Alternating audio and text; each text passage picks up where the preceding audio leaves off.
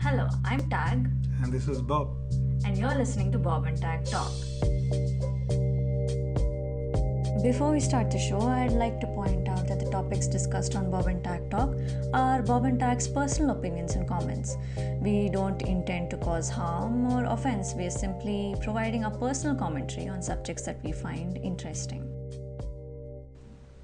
Today, we're going to talk about mystery novels and specifically what it takes to write a mystery novel and the authors who have already written mystery novels and what are their takes and inspirations and how they write it. So obviously probably one of the biggest mystery novel authors is Agatha Christie. She's her novels are read even today, and the novels that she's written, movies based on that are being made today. So Yes. it's still very prevalent, and the idea of mystery and detective and solving a crime, all of that is still Yeah, it's a theme that we still, a lot of other, that theme is copied in movies, series, and many it's different forms, evergreen. Yeah. comics, whatever it is. Mm-hmm. So, what are some of your favorite Agatha Christie novels? I remember very few names. It was a long time ago. Yeah. There was like famous one like ABC Murderers, Mm-hmm. and then a lot of Hercule Poirot novels. Yeah, And then yeah. there is also Marple novels. Oh yeah, Miss Marple. I Miss completely Marple, forgot about yeah. those. So, but the Agatha Christie's novels are a little bit they are a little bit of like Marple novels are all based on communities, Mm-hmm. and then Hercule Poirot is mostly based on international or some kind of family or mostly international. Hercule Right. Poirot is very rarely that we see. Yeah, I do remember some stories which are only in England and so on. Right, right. Yeah, but at the same time, it was all at the same time actually. Mm. Sherlock Holmes was also very popular at the same time. It was around after World War or something like that. Mm-hmm. So there are a lot of mystery novels that were very popular. And there's also legal dramas Right, or right. a lawyer or attorney based. Mm-hmm. So those kind of novels are there. Like Lincoln Lawyer, that's the first thing that comes to my mind. It's very popular, yeah. Uh, But even before that, there were a lot of series like The Practice mm-hmm. and then CSI. CSI, True, But even crime before dramas. even before CSI and all came into the picture, I think there was something called Law and Order. But I think that was not a detective story. It was more on the legal side, I suppose. Yeah, more on the legal side. Yeah, yeah. And then, but the thing is that there's a lot of the original version of the legal side. I mean, long, long ago, it was Perry Mason. Perry Mason. Okay, Perry okay, Mason. So okay. those series of books, Earl Style Gardner, are very popular. Right, Has right, been there for a long time, and there's also a series about it. right. I can't remember a lot of Perry Mason, but yeah, I know the name. It's like there, Eric Gardner, Perry Mason. I think Sidney Sheldon also. I'm not sure. No? Sidney Sheldon, yeah. Yeah, True. Agatha Christie, Arthur Conan Doyle. Who else? There's those are the Classics. yeah, classics. I suppose if you want to go a little bit more into like a teenage mystery Nancy sort of novel, Drew, Nancy Drew. Hardy Boys. Yeah, yeah. So I think that's how I started Nancy Drew, and then I progressed to Agatha Christie and all of that. So it's very nostalgic to remember all of Yes, that. true. So I specifically wanted to talk about, obviously novel writing is difficult. Writing anything is difficult.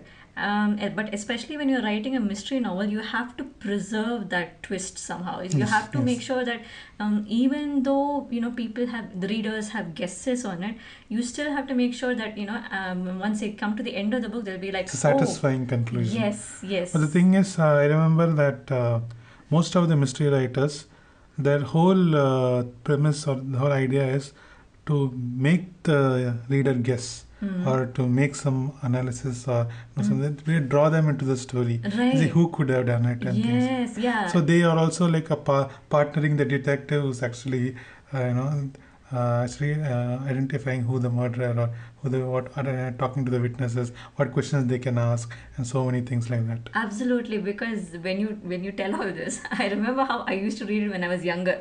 I always used to imagine myself, standing beside the detective, yes. like all of that, getting my thinking cap on. So I completely get it. But yeah, it's very different when you have to think about all of the minutiae that goes into, finding a killer, because you'll have to think about obviously the evidence that you need to plant, the people and their backstories, their Yeah. alibis have to be perfect. So it's just It's very, like putting a puzzle piece together. yeah, yeah, yeah. It's kind of challenging, and at the same time, that is what at the end it gives you satisfaction. That is true. That, yeah. Yeah, yeah. So you were telling me about how Agatha Christie writes her Yeah. novels. So some of the times, what Agatha Christie does is she writes the ending first. Did What did I she's say? does not, no, no, as in like she's no longer Obviously, Agatha Christie is no longer right, but Agatha Christie's books are still being right. written by other writers. Okay, okay, makes sense. Okay. So, like her characters or something like that. Mm-hmm. So things like she writes the ending first, Right. and then most of the time she sets up the crime, and then the actual who actually did it, Right. and then from that she goes back and see how actually the original story is actually. That is an interesting way to do it, and it sort of reminds me about the mental models episode that we were talking about, like different ways to approach Different a ways to problem. approach a problem, yeah. So I think. And sometimes Agatha Christie doesn't even decide who is the actual killer. Not yet. So she puts all the suspects together, and then and probably at the later moment of time she decides who could it be. So she leaves clues in such a way that it could be anyone. And then there should be one final clue which actually tells that there is one. Probably that's what I would do if I was writing novels, especially detective novels, because I would have no idea where the story goes. I just let it go and I'll be like, okay, this person seems like he could be killer, or he or There's she. also one more theory of writing where it's called, it's like I don't know what the term is actually called. So you put up a story, you have all the witnesses and the characters and everything, but finally it will be like it's someone not even part of the story, it's someone outside. Oh, that is very. That is very dissatisfying. Yeah, Yes. yeah. It's So yeah. comic book writers also use this kind of effect, where they write a story, and sometimes they want to know where exactly the story is going, but they get into a kind of a trouble where they're not able to resolve a particular point. So how do you get out of it? Is because you have to bring up some other character, or you have to resolve that something and then somehow end the story. Makes sense. That makes sense. And speaking of comic books, yeah, it's also very interesting how they manage to put Easter eggs in every single thing. True. And then try to bring it up later, even with the Game of Thrones books and all of that. So Foreshadowing, yeah. Foreshadowing. I don't know if it is really difficult or not, but it's extremely satisfying to know. Yes. So I don't exactly know how the authors think about it, to come back to it. I'm not sure how they think about it, but yeah, it is satisfying to the reader. So that's I get that Agatha Christie writes that way. I'm not sure how other mystery novelists write their books. Probably the way you said, like make go through the lane and then see where it goes or something. like Arthur Conan Doyle was a little bit more procedural. that. So, yeah, the way he wrote the story probably would be very different from Agatha Christie's. That's true. And you also mentioned legal dramas.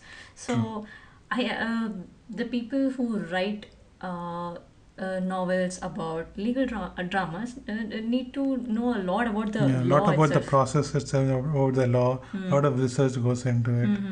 And then now at least there has been some difficulties in writing mystery novels because of the usage of mobile phones and laptops. Right. I mean, it was easier for probably, may have been easier for Arthur Conan Doyle, Agatha Christie and other authors to probably take the story slow and then probably, but now everything you have in your palm of the hands. So now a lot of authors are struggling with how do you actually, in this real world, how do you make a mystery out of it? It's very difficult to write a mystery when you have everything, all the information that you have immediately. There's nothing to search for actually, and things like that.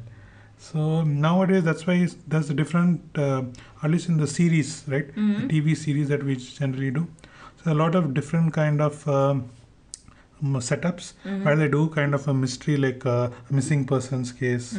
Because this will be the most difficult thing to do, and that Right. is something that technology cannot Right. immediately solve. So those missing persons cases or some unidentified long lost cold cases and things Right. like that. Right. That's why a lot of authors are writing stories like that because they didn't have to deal with this technology.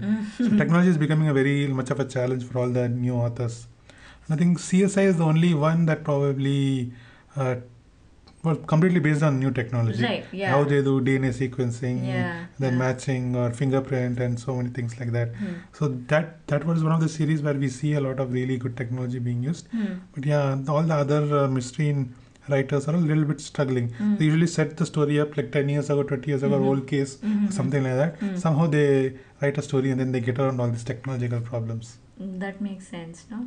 I suppose with technology and all of that, and because you have such a high saturation of mystery novels these Yeah. days, it also becomes a point to like, how do I reinvent it Yes. to make sure it's still new and fresh? True. So I suppose that is also another a problem that mystery writers might have. And some of the most some authors are like they are already are working in a profession where they interact with a lot of police or they are journalists and they do a lot of research and things like that. So like Michael Connelly is like he was a journalist Right. who actually did police interviews and things like that. Right. Then his experiences he wrote it as novels as Right. different characters and Yeah. everything. And then So- legal dramas are at least in legal way there is not much of the technology doesn't come into the picture that much. It's only about evidences, process. It's about the character, personality, and things like that. So that way probably that's a little bit more interesting and safer. Yeah, Easier to because legal dramas is more about identifying the behavior, like you said. So a lot of behavioral Behavior and analysis, psychology, yeah. personality analysis. So those sort of like elements come into Yeah, the picture yeah. there. But yeah, as an author, you would probably need to know the legal system if you're writing about that. You need to know a little bit about the police Yes. way administration. that Even if they we don't do. know, you need to do a lot of research. Yeah, that research, and then you'll have to do a little bit of Medical medical research, research, yeah. autopsy. Yeah. How do you say, how about a cut on a body? How do you, And then now the challenge is hacking as well. Computer hacking, or they also have to research more about that, yeah, at least to make it realistic. yeah. Things like that. So yeah, a lot of research. I suppose a lot of research goes into any type of writing, but with mystery novels, I suppose you need to know a little bit about everything so that it turns out to be a believable sketch. Yeah. And there are also different kind of spy novels as well. Not just different kind of mysteries, right? So like some hidden documents, and then like even if you see the Da Vinci Code, Right, how yeah. it was, and so a different kind of writers basically. Yeah, like in delving a little bit into conspiracy, but making Yeah. sure it's like And sometimes it is based on history, sometimes it is based on wars. like recently I watched The Kingsman. So I was like, I knew a little bit about the history of Great Britain, Europe, and Germany, and all of that. Sorry, Germany, everything is Europe. So how they incorporated that history and turned a fantasy sort of a story into fictional sort of a story, and melded it into history and made sure that it's Most of the authors entertaining. take inspirations from something in the history or something they tried. I think the first thing is most of the authors are readers first. Yeah, They yeah. read a lot. They really read a lot, Absolutely. and then summarize and condense it into stories. So basically, the point I'm trying to make is, it's all these novels all have half truths in them, like So they're based on some kernel of truth or some actual case yeah. or some true news stories and things like that. Even if it's just like a part of an evidence or just like the history of it, something in there is true, and that is what makes it believable to us. Yeah. So I think that's how they like build as far. And the characters are the most interesting about the character Yes. development, Yes. and then how they interact with other people and so on. Yes. So one more thing you told me that there was this movie called Knives Out. Knives Out, yeah, that was a new movie that was like a little bit refreshing. But again, it is very similar to how Agatha Christie sets up her novels.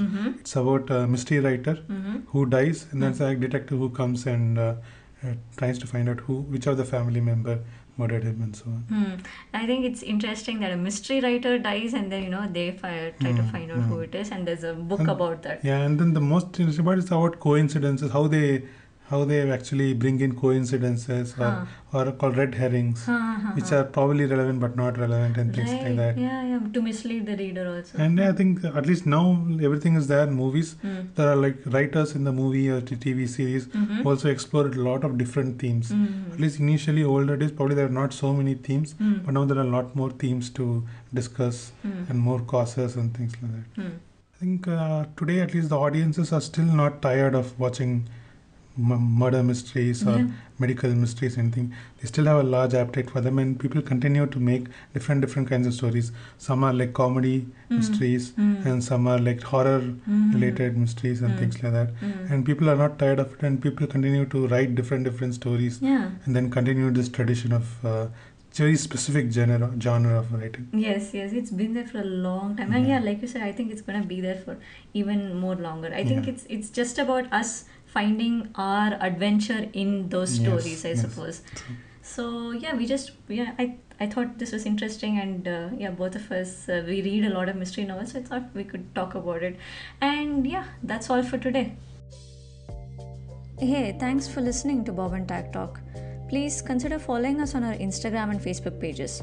We put out weekly summaries of the topics discussed on the podcast. And if you found this episode informative, please like, share, and subscribe.